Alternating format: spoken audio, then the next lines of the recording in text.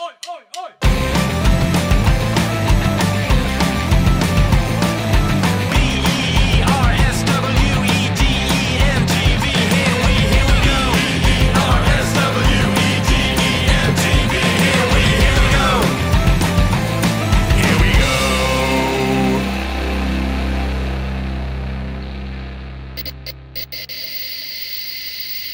Hello everyone and welcome to an extremely special edition of Beer Sweden Television, beamed to you all the way from the south of France and the small village of Savignac-du-Duras.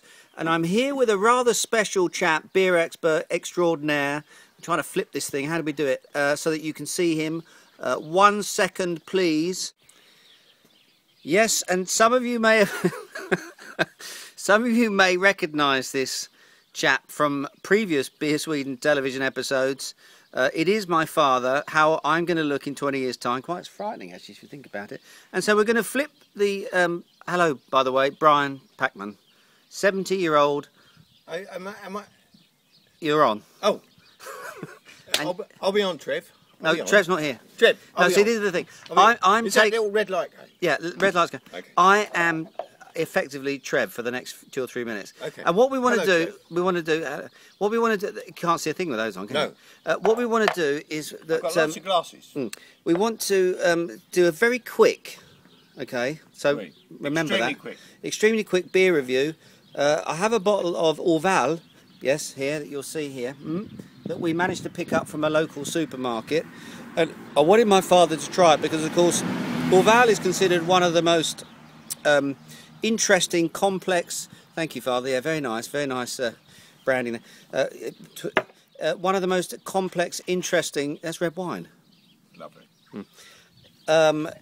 Trappist beers that's out there, and I just really wanted you to try and get a little sense of the beer itself, and of course how well it will go with some of the cheese. We've had some amazing cheeses. Can you go through the cheeses, actually, Mr. Packman? Cheese, and yet another cheese. Okay. And bread, which is a special local bread made from maize, which is very, very pleasant. Okay. And here we have Orvil.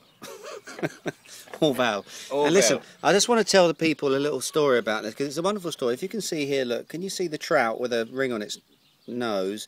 The idea, I think the story goes something like there was you wouldn't know, would you? I've no idea. No, I think it was a princess that was basically walking along beside a lake, dropped her favourite ring into the water, and then promised God that if she could ever find the ring again, that she would actually. You're sticking with me here. What are you doing? Yeah, I'm with you. Yeah. No. Well, I don't like that. That if she ever found the ring again, that she would actually found a monastery on the site, and then a trout rose out of the water trout. like this, like trouts do, with the ring on its finger. Nose, no, on its nose. They don't have fingers, do they, trouts? Rose on its nose. And that was that. So that's apparently how the monastery, how the monastery was formed. Anyway, let's cut all that out. Mr. Packman, what do you think about Orval? Let's pick it up. I want to see a serious attempt at reviewing it properly. Well, okay. This is Orvil. It's Orval. And I have to tell you, it's a nice bottle. Well, I'm not so sure. I think it's really rather gaudy, the label. But taking that aside, we're trying to drink it here in the sun. And it smells like lanolin. Like what? Lanolin. That's the stuff they make soap out of, isn't it? Yeah, exactly. Yeah. And when you drink it, it tastes like lanolin. No, I think it's quite unfortunate that we're having to do this one because normally I like beer. I really do. I like loads of it. And in truth, I like drinking it in great quantities. But here we have something which, in truth, I'm going to leave for someone else to drink. Can you? Excuse me. We've got a green frog. We've got a green frog. Hang on a minute, everyone. Look, we've got to come over here and try and find a frog. There's a frog here somewhere. Where is it? Anyway, we'll go back to this very interesting beer review. Actually, so you're saying what you're saying then? What I'm really saying, what I'm really saying is, thank you, because I think the tree frog will probably enjoy this, but it's not for me. I mean, I'm sure there's other people who drank Orville's. Orval. And his as well. On many occasions, and it's right. And I love the story about the trout, you know, with. But what you're saying, the taste is soapy. I just Citrus, spicy. It's thick.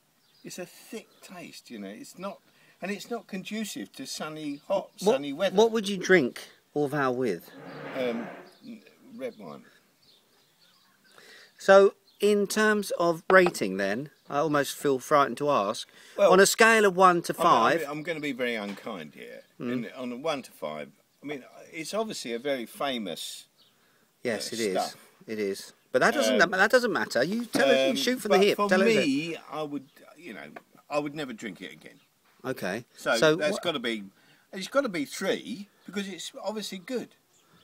Yeah. Somewhere in the world. Okay. But not at this table. On a sunny day today when we've just drank a bottle of Bordeaux and you've just, by the way, you've just drank a bottle of. I didn't drink it, everyone. I just been polite. And all the rest of it. And I have to say, Wells and Twelves. No, what was it? It's beers and cheers, Father. It's cheers and beers and cheese and everything. And.